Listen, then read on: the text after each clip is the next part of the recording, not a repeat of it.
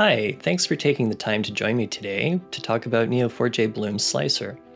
My name is Jeff Gagno, and I'm a product manager here at Neo4j, and Neo4j Bloom is our no-code, low-code visual graph exploration solution.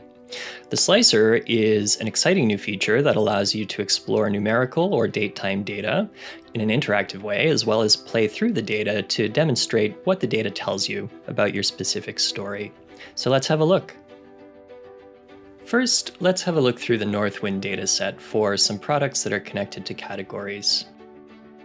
We can see here the categories are blue nodes and the products are labeled on the yellow nodes. To activate the slicer, use the icon found under the current filter icon. We're now in slicer mode and we can add up to 5 ranges. The ranges will show any properties that are numerical or date time values and the associated categories or relationships that they're found on. In this example, we're looking for units in stock above 39, heading up to 125. You'll see the range values on the left and right side of the histogram at the top.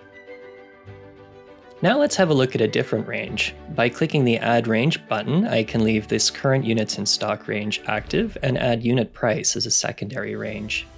Note the histogram showing unit price ranges from 2.5 to 263.5, and the histogram has both dim and darker bars.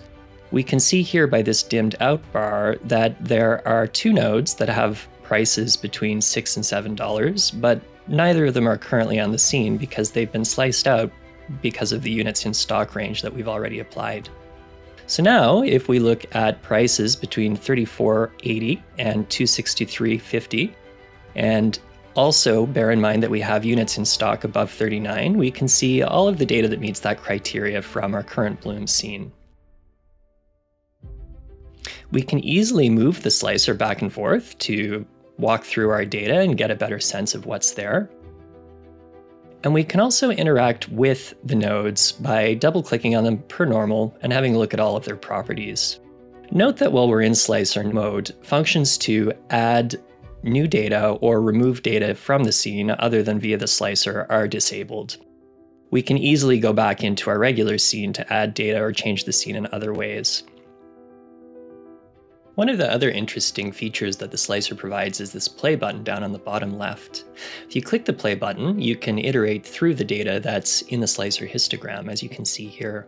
There are 3 different settings found in the settings icon above the play button that let you decide if the slicer window maintains its current width and slides from left to right across the histogram, whether we start sliding from the left side of the sliced area to the right side of the sliced area, or whether we continue from the left side of the sliced area all the way to the end of the histogram. Note that there are a couple of different ways to close the slicer. One is using the X or clicking the slicer icon again, and this returns you back to the scene that you originally started with. All of your settings will be saved in the slicer, and all you need to do is click on each of the ranges you've added and reactivate them using the toggle. Another option is to click the Keep Scene and Close button. If you do this, you'll be returned into the main Bloom interface with the scene having all of the sliced out elements still removed. Enterprise users can save multiple scenes, and each scene will retain the settings associated with the slicer for that particular scene. Thanks for taking the time to check out Neo4j Bloom's new slicer feature. If you haven't already, feel free to get started today. Head over to neo4j.com and set up an AuraDB free instance, which will include Neo4j Bloom with the slicer feature. Also, for more information, check out the blog by my colleague, which is linked in the description below the video.